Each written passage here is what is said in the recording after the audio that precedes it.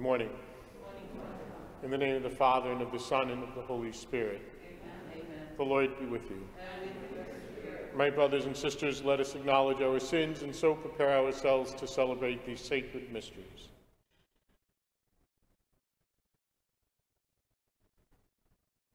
I confess to Almighty God and to you, my brothers and sisters, that I have greatly sinned in my thoughts and in my words, in what I have done and in what I have failed to do, through my fault, through my most grievous fault. Therefore, I ask Blessed Mary, ever Virgin, all the angels and saints, and you, my brothers and sisters, to pray for me to the Lord our God. May Almighty God have mercy on us, forgive us our sins, and bring us to everlasting life. Amen. Lord, have mercy. Lord, have mercy. Christ, have mercy. Christ, have mercy. Lord, have mercy. Lord, have mercy. Let us pray. Grant us, we pray, O Lord our God, the constant gladness of being devoted to you, for it is full and lasting happiness to serve with constancy the author of all that is good. We ask this through our Lord Jesus Christ, your Son, who lives and reigns with you in the unity of the Holy Spirit, one God, forever and ever. Amen.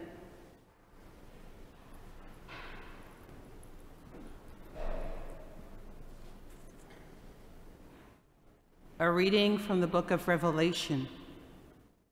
I, John, heard a voice from heaven speak to me. Then the voice spoke to me and said, "Go, take the scroll that lies open in the hand of the angel, who is standing on the sea and on the land." So I went up to the angel and told him to give me the small scroll. He said to me, "Take and swallow it. It will turn your stomach sour, but in your mouth it will taste as sweet as honey." I took the small scroll from the angel's hand and swallowed it. In my mouth it was like sweet honey, but when I had eaten it, my stomach turned sour. Then someone said to me, "You must prophesy again about many peoples, nations, tongues, and kings." The word of the Lord. Thanks be to God.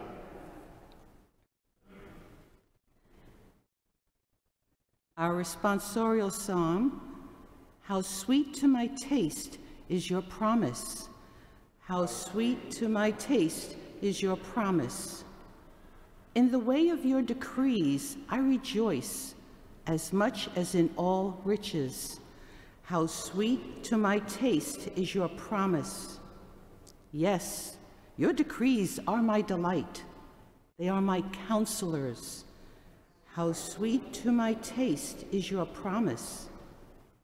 The law of your mouth is to me more precious than thousands of gold and silver pieces. How sweet to my taste is your promise. How sweet to my palate are your promises, sweeter than honey to my mouth. How sweet to my taste is your promise. Your decrees are my inheritance forever. The joy of my heart they are. How sweet to my taste is your promise. I gasp with open mouth in my yearning for your commands. How sweet to my taste is your promise.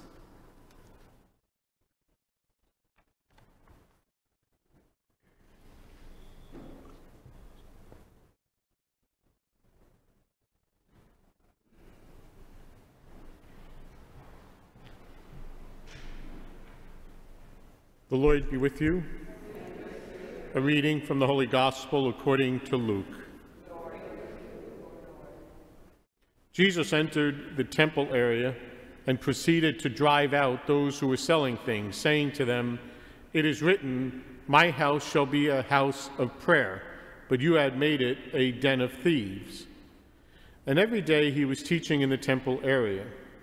The chief priests, the scribes, and the leaders of the people, meanwhile, were seeking to put him to death, but they could find no way to accomplish their purpose because all the people were hanging on his words. The Gospel of the Lord.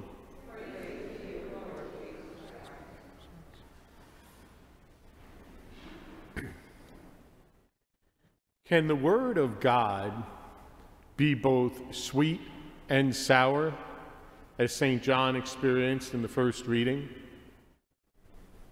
Absolutely. For while redemption is sweet, the suffering we undergo as Christians is the sour that accompanies it. God's Word promises both. This dichotomy is realized in a single scene, as told by Luke in today's Gospel. As Jesus is driving out the sellers of wares, he says, "It is written, my house shall be a house of prayer, but you have made it a den of thieves." The sweetness of God's dwelling place has been made sour by the profaning of its holiness and its glory. The Word of God draws us unto himself. We are sheep who hear and know God's voice. We, like the people in the Gospel, hang on to his words. Sweet to our taste are the Lord's promises and decrees. The joy of our heart they are. Yet we know our human history of falling from grace, disobedience, exile, and the execution of God's Son. Sour in our stomach are the words that remind us of our sin and that foretell of the difficulty of picking up our cross and following the one who has made the way for us. That John is told that he must prophesy again against consuming the scroll seems pertinent to our world today, to us today. The kingdom, while established by Christ, has not come to its fullness. It hasn't reached its completeness. We too, you and I, who have consumed the word in our hearing and with our bodies, are now called to prophesy, to evangelize for the sake of the salvation of the world. And then, when the fullness of time has passed, all that is sour will slip away, and we will rest easy in the sweetness and light of the glory of God.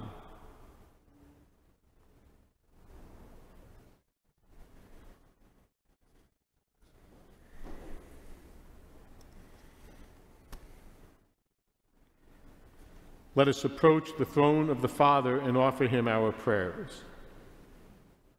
For Pope Francis, may the Lord guide and sustain him. Let us pray to the Lord. For lawmakers, may God bless them with fortitude in their efforts to protect the dignity and sanctity of human life from conception through natural death. Let us pray to the Lord. For all mourning the loss of a loved one, may the Lord fill them with his presence and console them. Let us pray to the Lord. For those in this community of faith discerning a vocation to the priesthood or religious life, may God's grace and peace be with them. Let us pray to the Lord. For the faithful departed, may they rest in the peace of the Father's embrace. At this Mass, we especially remember Joe Podian and Father John Lester. Let us pray to the Lord. And for our own intentions, which we now mention in silence.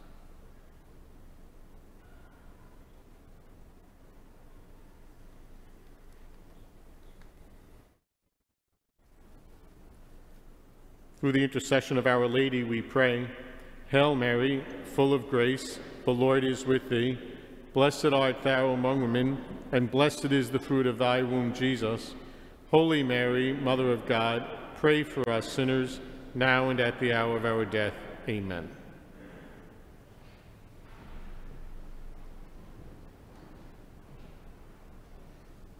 Blessed are you, Lord God of all creation, for through your goodness we have received the bread we offer you, fruit of the earth and work of human hands, and will become for us the bread of life.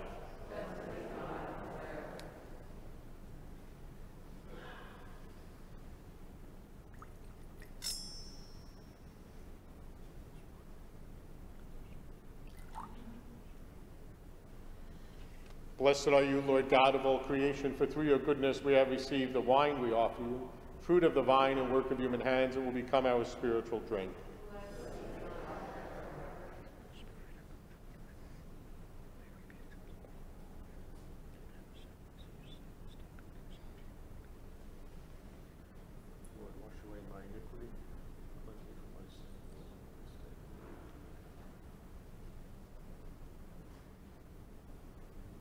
Please pray with me that my sacrifice and yours may be acceptable to God, the Almighty Father.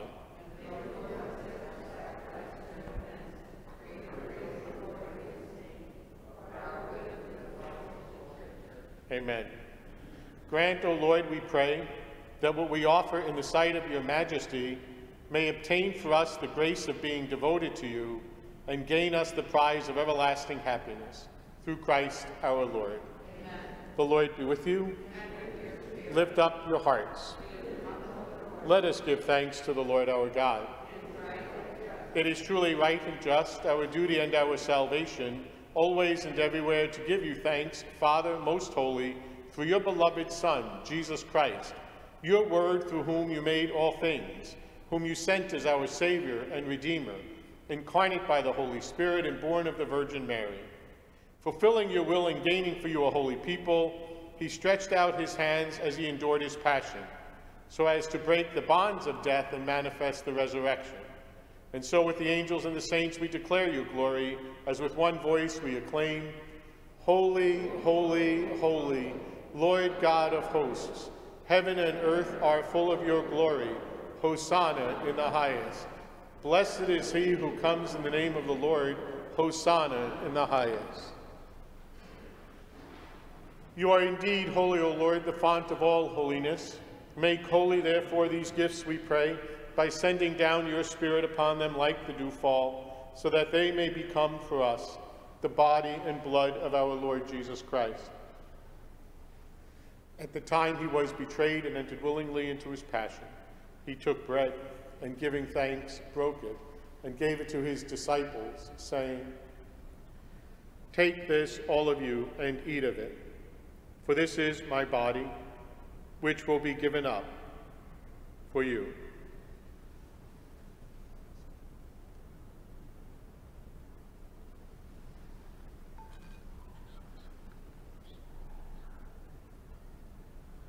In a similar way, when supper was ended, he took the chalice, and once more giving thanks, he gave it to his disciples, saying, Take this, all of you, and drink from it. For this is the chalice of my blood, the blood of the new and eternal covenant, which will be poured out for you and for many, for the forgiveness of sins. Do this in memory of me.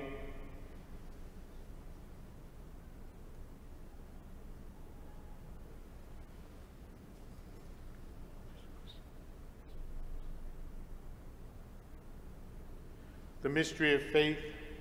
We proclaim your death, O Lord, and profess your resurrection until you come again. Therefore, as we celebrate the memorial of his death and resurrection, we offer you, Lord, the bread of life and the chalice of salvation, giving thanks that you have held us worthy to be in your presence and minister to you. Humbly we pray that, partaking of the body and blood of Christ, we may be gathered into one by the Holy Spirit. Remember, Lord, your church spread throughout the world and bring her to the fullness of charity, together with Francis, our Pope, Joseph, our Bishop, and all who serve your people. Remember also our brothers and sisters who have fallen asleep in the hope of the resurrection, and all who have died in your mercy. Welcome them into the light of your face. Father, have mercy on us all, we pray, that with the Blessed Virgin Mary, Mother of God, with blessed Joseph, her spouse, with the blessed apostles, and all the saints who have pleased you throughout the ages, we may merit to be co-heirs to eternal life, and may praise and glorify you through your Son, Jesus Christ. through him and with him and in him, O God, Almighty Father, in the unity of the Holy Spirit, all glory and honor is yours forever and ever. Amen. Our Father, who art in heaven, hallowed be thy name. Thy kingdom come, thy will be done, on earth as it is in heaven. Give us this day our daily bread, and forgive us our trespasses, as we forgive those who trespass against us. And lead us not into temptation, but deliver us from evil. Deliver us, Lord, we pray, from every evil. Graciously grant peace in our days, that by the help of your mercy we may be always free from sin and safe from all distress, as we await the blessed hope and the coming of our Savior, Jesus Christ. For the kingdom, the power, and the glory are yours, now and forever. Lord Jesus Christ, who said to your apostles, "Peace I leave you, my peace I give you," look not in our sins, but on the faith of your church, and graciously grant us peace and unity in accordance with your will, who live and reign forever and ever. Amen. The peace of the Lord be with you always. And with your spirit. Lamb of God, you take away the sins of the world, have mercy on us. Lamb of God, you take away the sins of the world, have mercy on us. Lamb of God, you take away the sins of the world, grant us peace.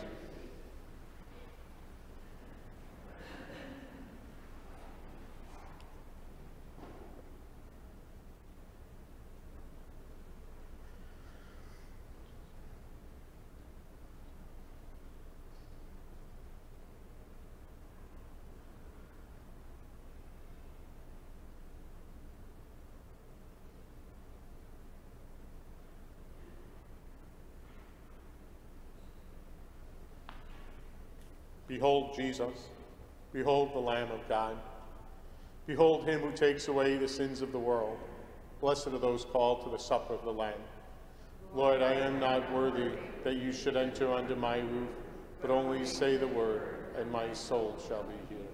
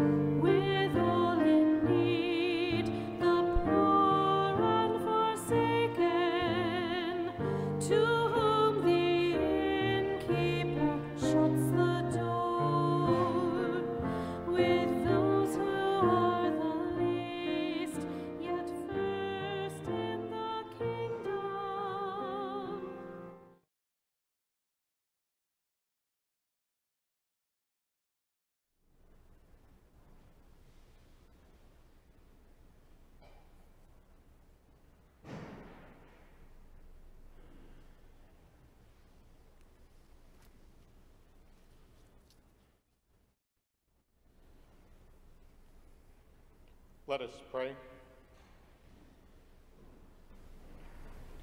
We have partaken of the gifts of this sacred mystery, humbly imploring, O Lord, that what your Son commanded us to do in memory of him may bring us growth in charity. Through Christ our Lord. Amen. The Lord be with you. And with your spirit. May Almighty God bless you, Father, Son, and Holy Spirit. Amen. Go in peace. Thanks be to God. Have a great day.